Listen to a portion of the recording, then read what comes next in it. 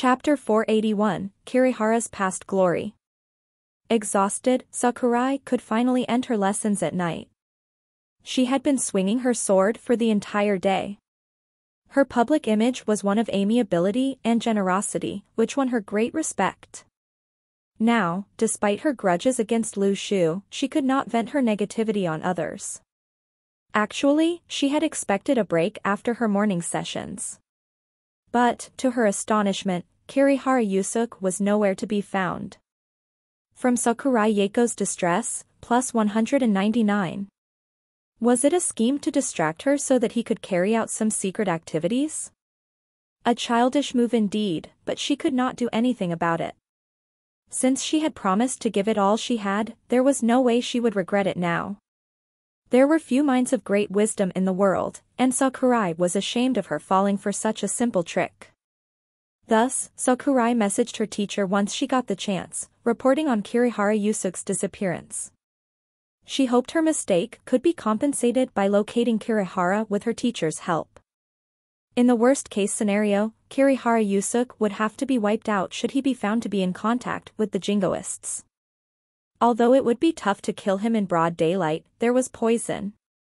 As a matter of fact, driven by results, many Japanese practitioners had resorted to such hideous means. They used poison together with practices such as ambushes or assassination. Admittedly, practitioners were blessed with a high resistance against poison. But they would become an easy target once their powers were weakened. Truly, it would be almost impossible to locate Lu Shu in a big city like Nishinokyo with only the limited manpower of the conservatives, but a group of commoners served them too. That was very normal and standard practice for most big organizations, just like how Taniguchi Bandai worked for the Heavenly Network. This was because some duties were better off not done personally by practitioners. The Heavenly Network was at the extreme end though. And even jobs such as plumbers and toilet cleaners in the Lingjing Lane basement were filled by their own people. They had done it in the army anyway, so it was not something to be fussy about. What was the matter with cleaning up the place, if that was the task assigned? On the contrary, all practitioners, regardless of their level, in the Phoenix Society led an aristocratic life. They hired commoners to take care of their needs. The Phoenix Society hoped to develop a sense of honor and pride in metahumans through this. Therefore, a new service industry had emerged among the commoners. Some had an eye on its lucrativeness, while others wished to be recognized and practice cultivation with the pros. After all, legend said that many big organizations were interested in improving the efficiency of power awakening. Not long after, Oda received updates on Kirihara's whereabouts. Then, he said to Matsuura Harekuro, "Go." He was spotted at the 6th Street. Matsuura's brains throbbed in pain at the order to monitor Lu Shu. But he had to obey. "Okay. I'm going right away. Don't lose him again." "Understood." From Matsuura Harekuro's distress, plus 399. When Matsuura arrived at the place following the clues given, he saw Lu Shu peeking furtively into a building by its door. Matsuura was happy. "Caught ya." Could it really be a secret meeting with the jingoists? Complicated feelings bubbled up in Matsuura's heart. After all, Kirihara was one of the people most wanted by the conservatives, for his family had a great influence in the circle due to their mysterious inherited trade. But if he had betrayed the conservatives, they had to kill him before any agreement was made between him and the jingoists. Nonetheless, it would be a great loss for the conservatives. Hiding in Lu Shu's blind spot, Matsuura observed him closely. Suddenly, someone exited from the building and Matsuura saw with his own eyes that Kirihara Yusuke stepped forward with a stack of unknown materials in his hands. Matsuura's heart began pounding hard. Here he goes. However, in the next instant, he realized from the building walked out a group of students who had just finished their weekend tuition classes. And Lu Shu distributed to each of them a piece of white paper with Prince Baika Dojo. Sakurai Yako's swordplay. We welcome you to join us for swordplay classes conducted by Sakurai Yako herself. Extraordinary sword skills. For Matsuura Hirakaro's distress, plus 666. Can you please stop being such a joker? You've come so far just to give out leaflets to tuition students? Then, Lu Shu asked those students a few questions before rushing to the next location with his leaflets. It was hard for him to find tuition classes by himself, but those students had a much better knowledge of that. Matsuura Hirakaro was dumbstruck. Apparently Lu Shu was planning to cover all the tuition classes in Nishinokyo. As a result, a second wave of students crowded into the dojo right after Sakurai finished her morning shift.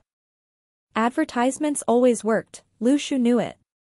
On the other side, Sakurai was close to desperate upon seeing even more students. What's going on? Then, she received a call from Mastura. Sakurai, Kirihara distributed leaflets to 17 tuition classes and students are still rushing to the dojo right now. From Sakurai Yako's distress, plus 999. Matsuura also could not explain Kirihara's peculiar behaviors. Why, as the owner of the dojo, are you out publicizing on your own? People have great expectations of you, be it to restore the Kirihara's influence and your family's past glory or to stay closely connected with the jingoists and the conservatives. Otherwise, you could also contact those hidden clans who used to be on your side. But it seemed that Kirihara Yusuke had abandoned the cultivation arena altogether and buried his head deep in the business realm. Chapter 482, A Murderous Night. The Heavenly Network sent Lu Shu to cause trouble. And the conservatives believed that he would, judging from his drastic change of temperament. However, he seemed to be going in the wrong direction. At night, as Lu Shu was counting money in the backyard, Bandai opened her mouth as if to speak, but hesitated. Lu Shu smiled. Just say whatever you want to. It's fine. You are very focused when you make money. I'm going to prepare your meal. Then Bandai left. She was confused about her mission now. What happened to being an ace's assistant in wreaking political havoc? Now they were starting a business. Sakurai dragged her tired body over and said, "Sensei, I shall go back first if there's nothing more for me to do." She was really exhausted today and in no mood to seduce Lu Shu anymore. Even for a practitioner, high-intensity teaching would be energy draining, or rather, emotionally draining. Now, all she wanted was a good sleep. Smiling cheerfully, Lu Shu counted a few 100,000 Japanese yen and passed it to Sakurai. "This is yours." Sakurai froze for a second. "Sensei, there is no need for this." Really? She had access to a large fortune in the conservatives and a measly few 100,000 was only enough for several meals. But Lu Shu insisted and stuffed the money in her hand. "Take it. You earned it." "Yes? Are you happy about making money for yourself?" Puzzled, Sakurai shot another look at Lu Shu, wondering about the hidden meaning behind his words. Lu Shu smiled and said, "Now you may go. Have a good rest." At home, Sakurai lay on her pink bed. Although she still had to kneel on the floor beside her teacher, she preferred places such as beds, sofas or chairs that felt more comfortable and convenient. Having not changed her clothes, Sakurai stared absently at the money in her hand. Speaking of which, it was her first legitimate income. Despite a faint feeling of oddness, her conscience was more at ease. Then, Sakurai stood up and stuffed the money into a hidden chamber in the ceiling. She could not explain the urge to do so, as if there were certain meanings attached to it. Logically, she was rich enough to ignore that pathetic amount. As the night grew thicker, a black shadow swooshed out of the backyard of Baika Dojo. In full control of his muscles, Lu Shu walked on the rooftop without making a sound. 10 minutes later, Lu Shu paused to check his direction and moved on again. Till another half an hour later, he had finally stopped behind the neon lights on the rooftop of a bar. The lights provided the perfect disguise for him. Lu Shu started to wait with his good patience, just like how he waited for the skeleton cavalry at the Baimang remains. At this moment, a deluxe car came to a stop outside the bar, and two young men alighted from the car. Lu Shu let out a sigh of relief. Target confirmed. One of them was Nojowa Takenabu's son, Nojowa Hakushun, another key member of the Jingoists. Honestly, Lu Shu did not expect his appearance that night, though he knew the man frequented the place. Earlier in the afternoon, he investigated the area while giving out leaflets. Lu Shu was cautious. He would not take chances without enough familiarity with this big city. As a matter of fact, the collection of God's warrant for his arrest was issued by Nojowa Hakushun, according to the information given by Yu Mingyu. Lu Shu knew something that Bandai did not, including Nojowa Hakushun's habits. After all, Bandai did not know every Heavenly Network member hiding in the city or even inside the collection of gods. There was no way for the collection of gods to send spies into the Heavenly Network but not the other way round. During their age-long enmity, neither side would show any mercy towards the other. In Japan, pubs were a far cry from izakayas one, which were simply another form of eatery. Usually, student part-timers were only allowed to work at izakayas, but not pubs. Undeniably, though, not all pubs were that messed up. Lu Shu decided not to follow his target into the pub, as many pubs in Nishinokyo, although open to the public, had many rules and often required bookings. This one, for instance, was almost a VIP club. Unspoken rules abounded in such places. Waiters might have already started observing you from the moment they passed you the first piece of towel. From your actions and expressions, they could tell whether you were a first-timer or a customer of a specific type. Some items in the pubs should not be touched either. For instance, higher-class wines cannot be purchased in bottles. Thus, Lu Shu was not confident about his pretense as a native Japanese in this situation. Culture differed from country to country. Take for example, phones in Japan were supposed to be in silent mode in public, but the sound had to be turned on for photo taking. One could call the police if he or she had been photographed without permission. And Lu Shu could not be sure that he had complete knowledge of all the details of the local culture. In any case, those places were different from schools. In fact, he would not have been able to accustom to the school environment so easily decades ago. Thus, the best solution now was to continue stalking after the target was out. He should not risk exposing his own identity inside. Lu Shu waited patiently until 3 a.m., when Nojowa finally boarded the car and left. Not concerned about Nojowa's companion's whereabouts, Lu Shu changed his face into another Jingoist practitioner's who shared a similar body shape as him. Then, he went on in pursuit of the car. A car could never outrun a practitioner. Without unnecessary turns, the car drove straight towards its destination, showing the full sense of security Nojowa had in Nishinokyo. He did not seem to think that anyone would dare to be in his way in Japan, not even the conservatives.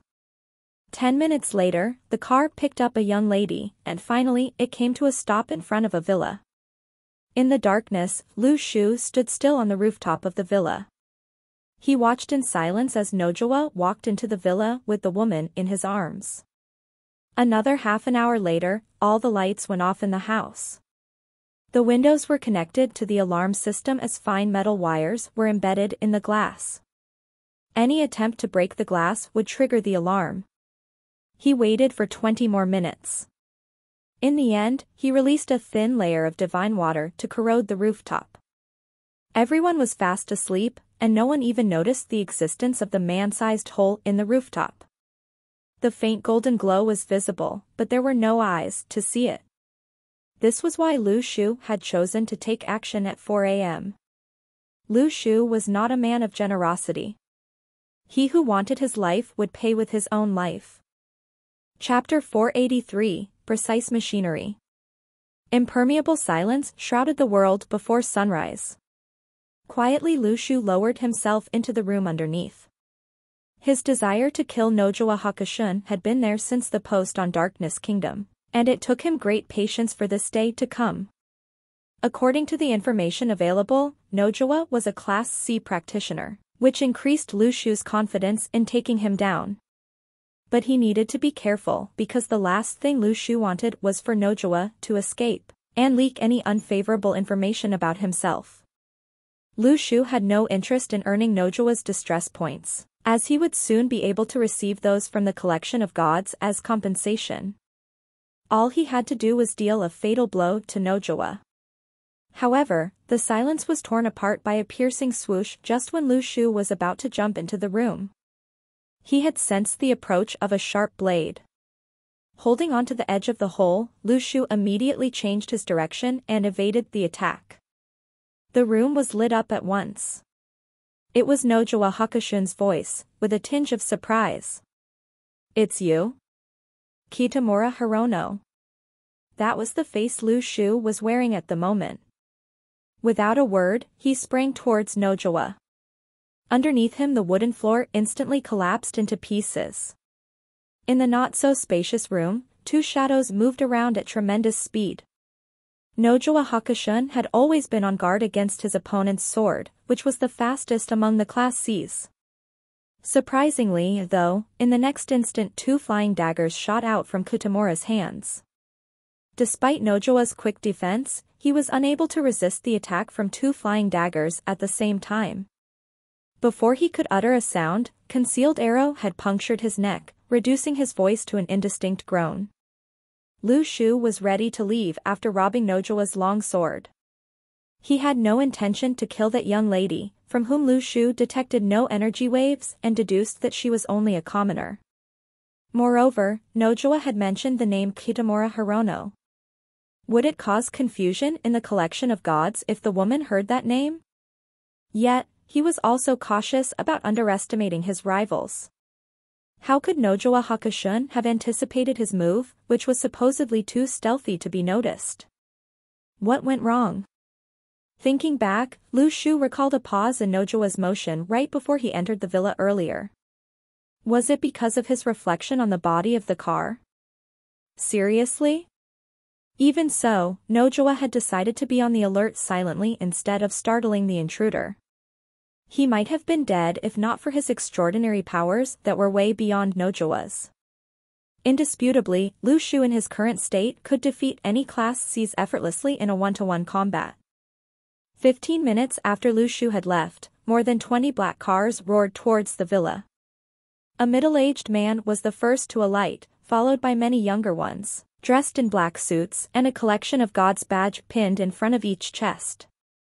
Soon, all key locations around the villa were occupied in an efficient and orderly manner, while a few others went to knock on the neighbors' doors for further inquiries. Everyone was clear on his or her own task. The entire group operated like a piece of machinery with all cogs fitting together perfectly. The door of the villa was wide open, into which the collection of God's members were guided in by a pale-looking young lady.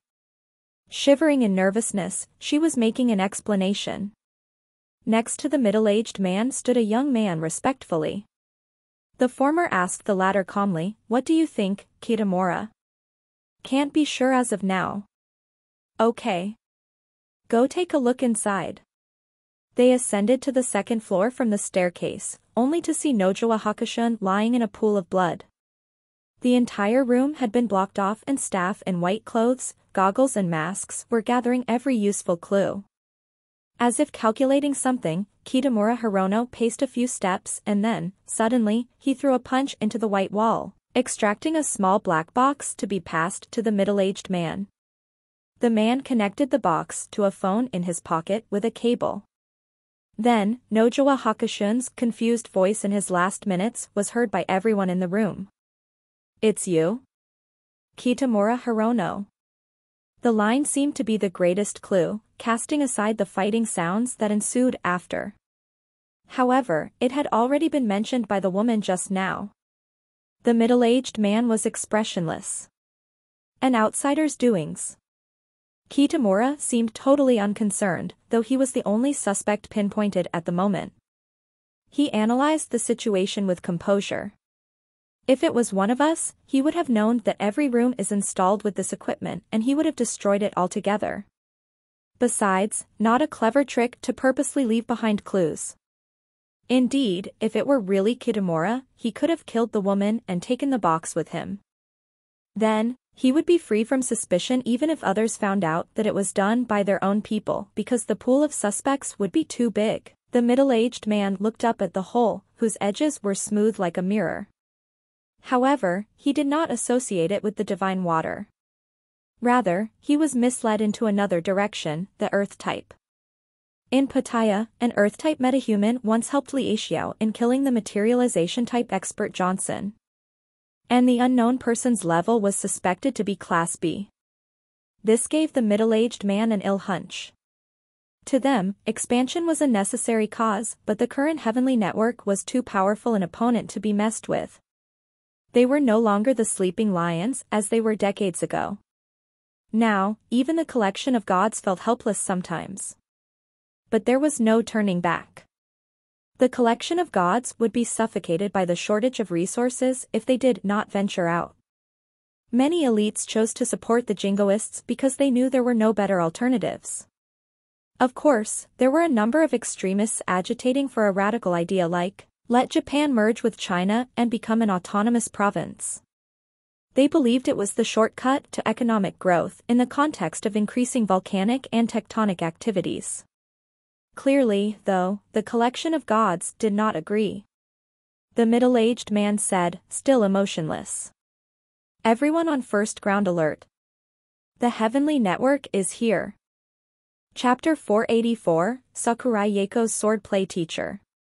Once Lu Shu entered the dojo, he saw Bandai waiting in the yard. Earlier, he had ordered her to retreat immediately if he had not returned by sunrise.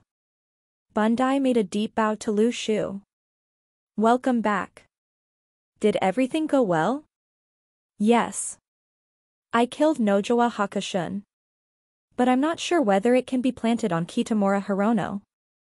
However, we should be safe. In any case, Kirihara Yusuk's enemies should be the jingoists and there was nothing to do with Nojowa Hakushun.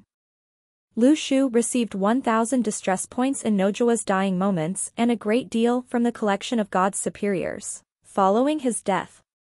Checking the names of the entries, he was relieved to know that the name list was almost identical to the one registered after the end of the Beimang remains. Mystery solved. In other words, those names belonged to the collection of God's superiors, and last time it was related to the relic and their missing Class C spy. Now, the illumination of the third layer of his celestial map was almost complete. Lu Shu's mind was at total peace. He did not like to owe anybody anything. Thus, when the breakfast vendor Uncle Lee and others were kind to Lu Shu, he often allowed them to try some of his stinky tofu for free when he sold it. Certainly a piece of stinky tofu would not mean much to them, but Lu Shu would feel uneasy had he not done so.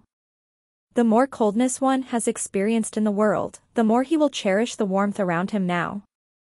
Thus, Lu Shu did not take the heavenly network's care and kindness for granted either. As the saying goes, sow nothing, reap nothing.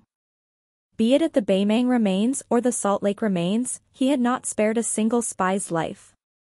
Of course, it was his duty too. He did it out of responsibility and also as an act of reciprocation. Lu Shu had never forgotten the importance of repaying other people's goodwill, even though he had experienced the full taste of darkness, indifference and heartlessness of the world. This time, he had accepted the mission, knowing all too well that he was the most suitable candidate for Kirihara Yusuk's replacement. Nya Ting gave him the divine water for free. And the heavenly network had decided to give him deep sea white sand as well despite their ignorance of Lu Xiaoyu's control of an Earth-type metahuman's spirit. It was all because of the same reason that Nya Ting saw Lu Shu as deserving of it. On the other hand, they could have confiscated both thinking that they would not be useful for Lu Shu. Hence, Lu Shu was determined to make some contribution this time. Although he was upset about the inheritance scam and he had overthrown his supposed persona, he did not think it was a big issue at all. But it would have been just wonderful if the heavenly network had fulfilled its promise on the inheritance. Then a thought crossed Lu Shu's mind. Could he ignite his entire third-layer nebula using distress points from the collection of gods if he began a killing spree? Easy peasy. Most of the remaining collection of God's forces were jingoists, who well deserved to die. Following this vein, he might have to rely on the collection of gods for his future promotion. The thought dragged him out of his bed and into the yard for sword practice, until the full dawn of the day. At the moment, the news on Nojawa Hakushin's death spread out, and conservative members like Sakurai Yeiko and Oda Takuma were the first group of outsiders to learn about it. No one had any clues on the murderer's identity. According to the insider information of the collection of gods, the Heavenly Network was the only suspect and no attempts were made to create an illusion of an internal conflict. Oda's face was expressionless upon hearing the news. He agreed on the involvement of the Heavenly Network. Yet, where were they? Why was there no trace at all? In fact, Oda did hope for the interference of an external force to disrupt the jingoists' complete dominance. But it certainly had better not be the Heavenly Network, a non-native force. In the meantime, Nyating was reading the update in the Luhai lane. His fingers tapped rapidly on the stone table, and his face remained expressionless throughout. Shuijin shot him a curious look and asked, "Why so happy?"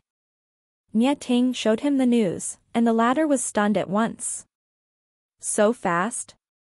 It's only been a few days. This kid is certainly not very forgiving. You need to watch out." "No worries. I'm waiting for his safe return so that he can seek revenge from me," replied Nyating lightheartedly. The key thing was, the information in their hands was not from Taniguchi Bundai, who had yet to file any report. But when Nyating and Shuijin learned about Nojawa Hakushin's death, they instantly arrived at the conclusion that it was definitely Lu Shu's doings. In the morning, Lu Shu walked to school as usual. The streets were clean as always and nothing seemed to have changed since Nojawa Hakushin's death. Kirihara Yusuke was free from any suspicion too. But once he entered the campus of Baika High School, he sensed strange stares all around. Indeed, he was a different person from the Kirihara Yusuke in the past, and in this case it was only shown in their attire style. The old Kirihara used to be properly dressed and would even button up the top button of his uniform shirt. But Lu Shu did not button it. Lu Shu decided not to waste too much time on trivialities like this. Suddenly he pulled a boy up with his collar and asked, "Why are you staring?" From Pseudo Keiji's distress, plus 199. Caught off guard, Pseudo replied nervously, "People are saying that you are Sakurai Yeiko's swordplay teacher." Oh, Lu Shu nodded. So that was the after effect of making so much money. Never mind the trouble, so long as he had enough money to make. Lu Shu let Pseudo go. Those students around were dumbfounded. Based on his strength, there was no doubt that he was a well-trained swordsman. But why had he remained silent in the past despite being a victim of bullies? However, what was happening now seemed completely justifiable given his parents' sudden death and the title as Sakurai Yeiko's swordplay teacher. When Lu Shu walked into his classroom, the 7 students who were beaten up by him instantly went quiet. As he walked past Noguchi Yuki, the latter lowered his head diffidently. Lu Shu knocked on his table and demanded, "Did you tell your family to put less salt?" From Noguchi Yuki's distress, plus 555. How did it feel when the boy who used to be bullied suddenly became the head of the gang? Chapter 485, A Race Between the Experts. Actually, school bullying was a very serious matter in Japan and had received vast media coverage. In recent years, repeated cases had been reported on victims of bullying throwing themselves in front of trains in an attempt to end their lives of humiliation. Undoubtedly, though, this could partially be attributed to their students' fragile mental resilience. Many Chinese students studying in Japan had realized that the education system there was not as good as expected, as it failed to groom their students into psychologically strong individuals. Yet, one must acknowledge that mentally weak people exist in all societies. And just like other countries, Japan has both the beautiful side and the ugly. Some girls even preferred gangster-looking boys because they were deemed to be more manly. Thinking that Kirihara Yusuke's bento used to be robbed every day, Lu Shu loathed that people of Noguchi Yuki's kind did not even suffer from any guilty conscience. At this moment, a girl with a sense of righteousness suddenly stood up and confronted Lu Shu. Kirihara-kun, you must hate how others used to bully you. But please, tell me the difference between the current version of you and sorts like Noguchi Yuki. Can you answer me? The difference? Lu Shu gave it a serious thought and answered, the difference is I'm stronger than them. From Noguchi Yuki's distress, plus 666. From. Ouch. What a painful truth. Lu Shu was amused too. Why didn't you stand up earlier when Kirihara Yusuke was bullied in the past? Why? Do you think it's easier to bargain with me? Then, he slowly paced over to a window seat in the last row. Lu Shu looked at one of the 7 boys and asked, can we change seats? Quietly the boy carried his bag and went to Lu Shu's original seat. No one dared to raise any objection and they could only stare as the familiar yet alien Kirihara Yusuke transformed into a newborn bully. But that by no means meant that Lu Shu was everyone's enemy, because other victims of bullying felt that their justice had been rightfully upheld. At the moment, Lu Shu was surrounded by many layers of aura, the most prominent of which was his role as Sakurai Yako's swordplay teacher. All of a sudden, he had become an existence close to a high school celebrity. During morning recess, some girls came over to Lu Shu's seat, hoping to clarify the myth whether he was really Sakurai Yako's teacher. Even a few girls from other classes came to their class and asked to be introduced to whoever Kirihara Yusuke was. Not everybody knew how he looked like anyway. Nevertheless, Kirihara had been sleeping all along, as if determined not to listen to any lessons. That was astonishingly unexpected. Despite his cowardly personality, Kirihara's academic results were reasonably good. Hence, there was nothing wrong with Yu Mingyu's words that Lu Shu only had to act like himself. Finally, Lu Shu woke up before the start of the last lesson. A girl appeared outside their classroom door, surrounded by quite a few girls chuckling beside. Then, Lu Shu heard someone in his class murmuring, "Isn't that the girl Kirihara confessed to in grade 10? Lu Shu was shocked. "I didn't know there's such a thing. Come on, it's grade 12 now." Back then, it was quite a hit in the school, because the girl had actually posted Kirihara's confession letter on the school notice board. The incident also contributed to Kirihara's low self-esteem. "Kirihara, someone's waiting for you outside," a classmate called him. Chiba gave Lu Shu a concerned look. Having been his classmate for so many years, she knew full well just how hurt Kirihara was by that episode. Even in grade 12 some people still jeered at him for that. Frowning, Lu Shu walked out, wondering what the girl was doing here. He asked her, "Yes?" The girl smiled and said, "I was wrong back in grade 10, because I did not know you well enough. Recently my friends have been telling me that you are a good person, so I'm hoping to get to know you again. Now, I want to give you one more chance to introduce yourself. What's so good about you?" Lu Shu drew a startled breath. Wasn't it the usual question he liked to ask others? How should he answer his own question? She must be an expert to anticipate her enemy this way. The key strategy to defeat a strong opponent was to make a quick and fatal move. Lu Shu pondered for a few seconds and replied, "I'm good without you." From Shirakawa Yuna's distress, plus 666. He won. Lu Shu let out a sigh of relief, yet looking serious. "My apologies." From Shirakawa Yuna's distress, plus 666. Under people's astounded stares, Lu Shu returned to his seat. Supporting his chin on his hands, Lu Shu gazed outside the window. His high school life had never been so carefree.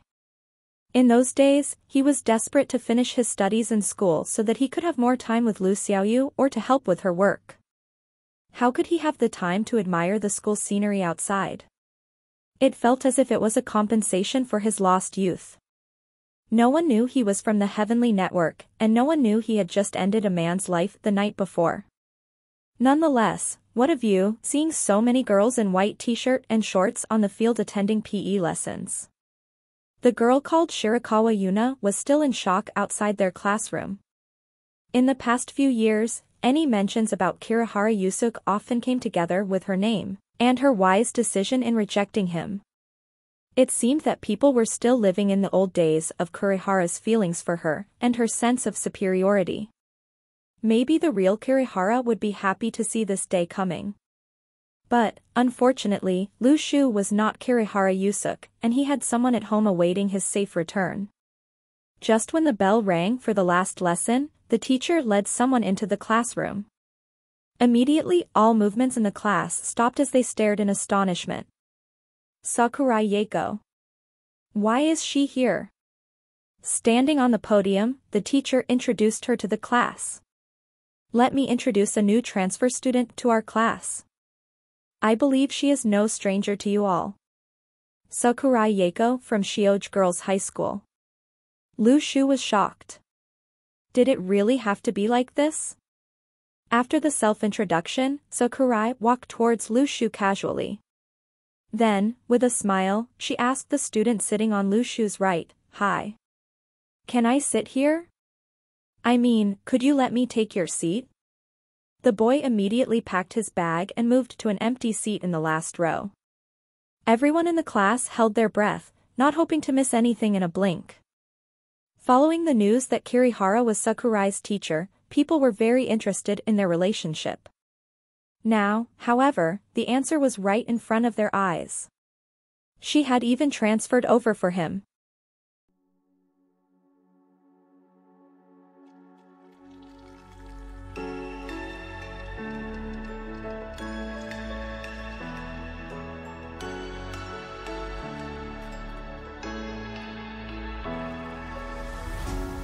What does it mean to be happy? 'Cause it looks like we all don't know. Glass half full or empty, man, we just putting on a show. Try to look to the heavens.